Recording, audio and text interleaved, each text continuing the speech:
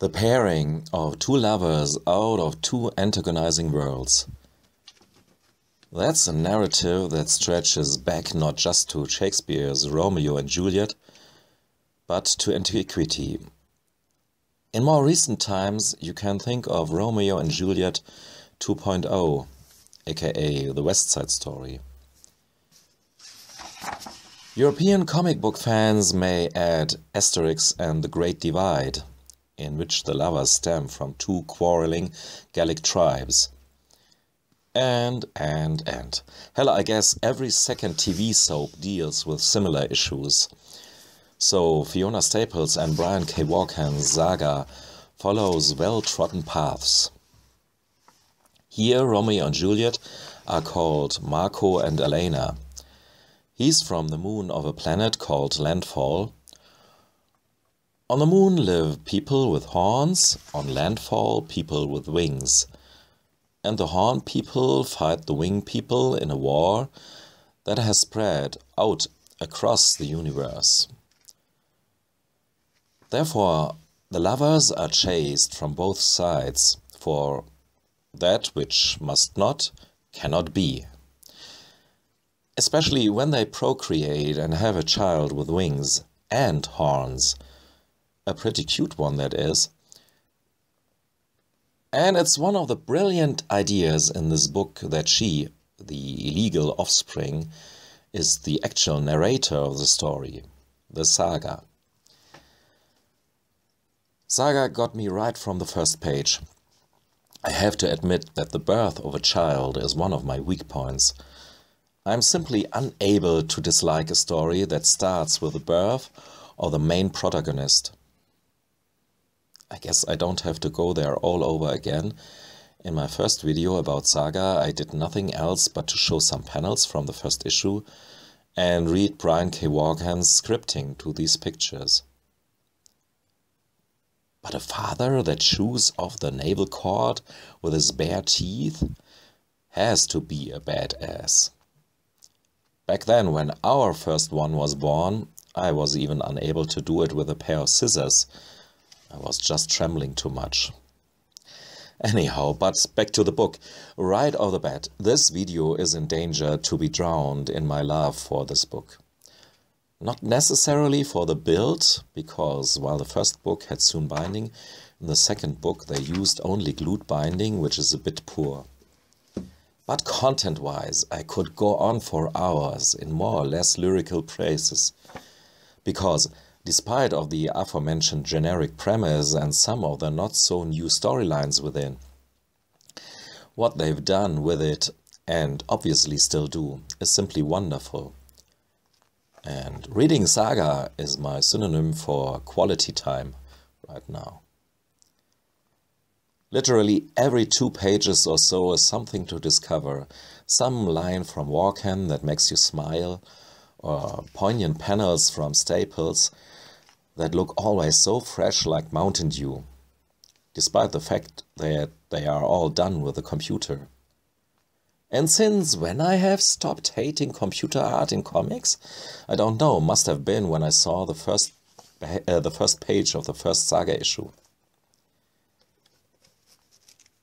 One fellow German comic nerd did a whole video in which he waxed lyrical about one quote in Saga. Quote on, "The opposite of war is fucking." Quote off. I could do the same with a very casual but poignant assessment. Quote on, "I know, diversity is an overused word these days. But without it, what would we be?" Answer, "Little more than a bunch of inbred fucking morons." Quote off. Or at another point, when I just was pondering if Saga makes Brian K. Vaughan one of my most favorite writers, he comes along with this commentary. "I don't think artists should be ranked like racehorses." Yeah, and he's right, isn't he?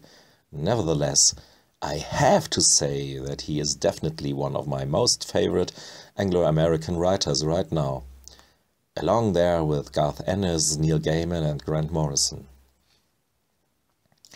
But I guess what I like most in Saga are the characters. Not only the main characters, but the whole cast. Just take for an example the androids with their monitor heads. They are ingenious creations. Instead of facial expressions, they show their thoughts and feelings often as images on the screen. For an example, a newborn android flashes a test screen when he's thrown into this world. Yes, the second Saga book starts with a childbirth as well. The androids live in a strictly hierarchic society. There are the royals who have color screens, while the lower classes are just black and white. And I almost pissed my pants, when I saw the king, one dude with a giant plasma or whatever screen. Same stuff with which neighbors are trying to intimidate each other these days in our real world. Or let's take Isabel, the precocious ghost girl without abdomen. Or the depressed and hallucinating assassin. Or his half-spider girlfriend. Or the amphibian journalist couple. Or whatever main or side character you pick. They are all well written and fleshed out, even if some of them don't have so much airtime. They all have their own distinct voice and are believable, as far as blue and green alien beings could be. And this is, of course, for a very big part, the achievement of Fiona Staples' art, who seems to always start with the characters and adds backgrounds later. Sometimes you literally experience the saga world through the actions of the characters. For an example, when Hazel's breath freezes on the window pane, indicating that our heroes landed on a very cold planet. Wherever you look, Staples' art seems just not capable to disappoint. Bottom line, if you ask me, this series can go on forever. Because, to use another of those quotes from Saga, quote on, anyone who thinks one book has all the answers hasn't read enough books, quote off. Thanks for listening and watching. Goodbye.